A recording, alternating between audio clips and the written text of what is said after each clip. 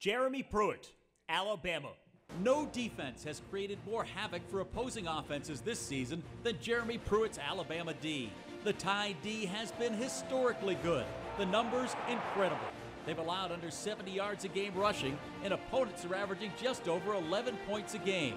They don't have a weakness. Their national rankings: #1 against the run, #2 against the pass, and #1 in total defense. And Pruitt's D specializes in game-changing plays. They average almost 4 sacks a game, and Alabama leads the nation in defensive touchdowns. Alabama defenders have scored 10 touchdowns this season. The most impressive stat for Jeremypruitt's Alabama D: they started something new this season. No touchdown November. They went 42 days the heart of the season without allowing a touchdown. Today, the Broyles Award honors the coach of the nation's most complete defense, Jeremypruitt of Alabama.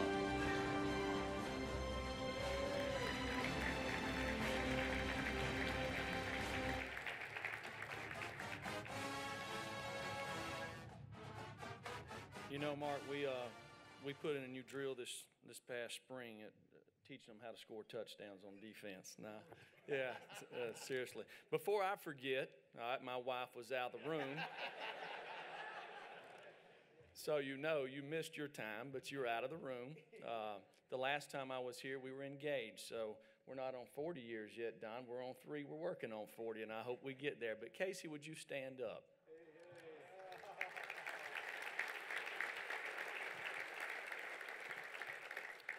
Now, she knew what she was getting into before we got married.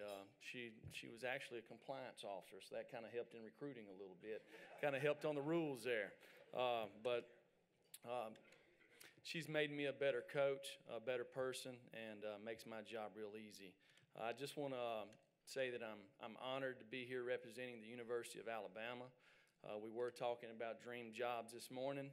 And for me, growing up in Rainsville, Alabama, most of you hadn't heard of it, but it's up on Sand Mountain, and having the opportunity to coach at the University of Alabama is a dream come true for me. This is my second stint there. I was there 6 years with Coach Saban before, and then I left, and I'm back again. But it's an honor to represent the university, Coach Saban, and the football program and the administration there. You know, when I got in this morning, y'all heard I got in at 2:30.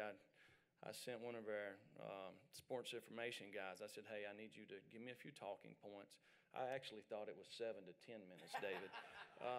So anyhow, he sent me one, so I'm looking at it, and I'm like, this is not me at all. You know, I'm kind of one of these guys that just kind of bring it from the heart a little bit, so that's what I'm going to do. I threw that out, and here I go. But just want to say thank you to the Broyles Award for recognizing assistant coaches. Betsy and Molly, thank you for taking care of Casey in my absence last night. Lincoln, thank you for taking my spot there at the table. But just to be a part, I'm happy to be a part of the event that's raising money for the Broyles Foundation. It's really a special event. When I was walking through the deal, and we do this at Alabama, we have what we call the Walk of Champions. And it basically, they've put in the cement there as you walk through, the crowd's gathering up, and they got every name listed of every player that was on the championship team and every coach. And so one of the things that we do, some of us former coaches, when we walk through, I always that's a big honor to me because I see my name on that deal. Well, I was walking through here, and I looked, and I saw Mickey Andrews when I first walked in. And my time at Florida State, you know, Florida State was playing great defense long before I was ever born. Coach Andrews, you're talking about bringing the pressure, he could do it. But it was a real honor for me that every week he would come in on a Friday and just sit and talk. And just the respect that I had for him and the time that I got to spend with him really meant a lot to me. You know, I saw David Cutcliffe. I actually saw him last night. I know he don't remember this, but in 1999, I was a graduate assistant at West Alabama, University of West Alabama in Livingston, Alabama. I don't even think I had a degree yet. I was still working on it, and they're letting me coach, so I don't know what I was making. I guess they were giving me room and board. But anyhow, Coach Cutcliffe, he was the head coach at Ole Miss. He was coming to speak to raise money or whatever for Bobby Johns. Bobby Johns was the head football coach. They were friends. So when the event was over with, and there was about 45 people in there, and it really was more like the Western Sizzling deal, but Coach Johns gave me the opportunity to drive Coach Cutcliffe back to the airport. And so last night I'm at the Nagurski Award, and he's the keynote speaker. So I'm thinking about that. You know, it's 1999. I'll never forget. I got two hands on the wheel. I'm driving. I got the head football coach at Ole Miss, and we're riding down through there, and we start talking because he was an Alabama graduate. And we knew some of the same people, but just how this sport's kind of unique and how it brings people together. It's really exposed me to a lot of people. I couldn't go in and name all the great coaches that I've had a chance to be around. I'm going to try to name a few, starting with the head football coach that I played for at Alabama, Gene Stallings. I saw him the other night before our game. He was an honorary captain. We sat down and talked, and really enjoyed it. Boots Dunley. A lot of people don't know this, but I originally went to Middle Tennessee for 2 years, and Boots was as tough as they come. Jimbo Fisher, he gave me the first opportunity to be a coordinator. Mark Rick, worked for him for 2 years, and you know, one big thing with Coach Rick is just how to be a husband. You know, just how to be a husband. He always told me, he said, Jeremy, when it's Christmas, do it 2 weeks earlier. When it's birthdays, do it 3 weeks earlier. He said, it don't matter what you get them, if you'll do it 2 or 3 weeks earlier, they'll appreciate it a lot more. So I've been practicing that. Coach Saban, you know, he gave me an opportunity. I was a high school coach. A lot of people don't realize this. I was telling these guys up here, my first job, I was a K through third grade PE teacher. And you got to understand this. You know, my father is still a high school football coach. That's what he did. And unlike a lot of people, I knew from the time that I could probably walk, that's what I wanted to be. I wanted to be just like my dad.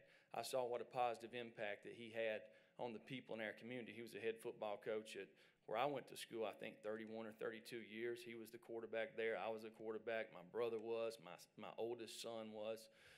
So very unique community. But I saw what an impact him and my mom had, and that's what I wanted to do. So I never thought about being up for the Broyles Award or coaching at Alabama. You know, I wanted to coach young people and have a positive impact on them. So my first job, I was a K through third grade PE teacher. I'd done it for 3 years.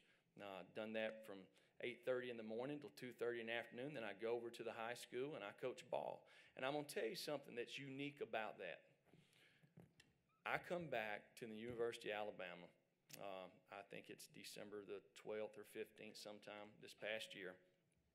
And I walk into the building. And I walk in there, and this young lady, she walks up and she says, hey, Coach Pruitt, how you doing? I'm like, I'm doing fine. How are you? She's like, you don't remember me? And I said, no, ma'am. She said, she tells me her name. I taught her in kindergarten. So she's changed a little bit, all right? I go down. They have the first practice. I guess they're getting ready for bowl practice or whatever. And one of the managers comes up, which I recognized him, and I taught him elementary PE. Well, then the trainers come out. There's another one. So there's 3 students that I had, K through third grade, that are there in our program right now. So that's kind of unique. It's funny how you have a chance, maybe you don't even realize it, maybe to touch people along the way. And a lot of people have touched me along the way. Obviously, we wouldn't be standing up here if we didn't have success. And I can't say enough about the guys that I have an opportunity to coach. I may get emotional here.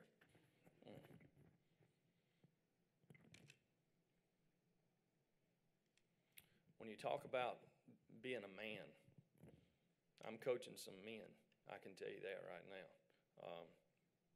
And the fire and the passion that they have for the University of Alabama,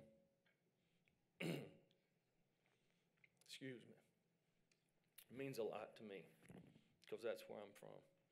That's where I played, didn't play a whole lot, but the opportunity to coach these guys and what they bring and what they stand for, that's what we do it for. It's not for us. You know, I got in this business to have a positive impact on people, not to stand up here and get an award and things like that. But it's an honor to be here. but it's about the kids, and it will always be about the kids. You know, I hear people talking about the kids have changed. I don't believe that. I do not believe the kids have changed. I believe the coaches have changed. Kids love discipline, and the guys at our place, we tell them on the recruiting trail, Alabama's it's not for everybody. It's not for everybody. All right, we're going to define your role. We're going to hold you accountable. And if you don't do it the right way, we're going to confront you. And our kids buy into it, and that's a tribute to Coach Saban and implementing that program when he came there in 2007. And I'm just proud that I could contribute a small part into it. I know my time's probably up, but I just want to again thank David and Molly and Betsy for allowing me to be here, and thank y'all.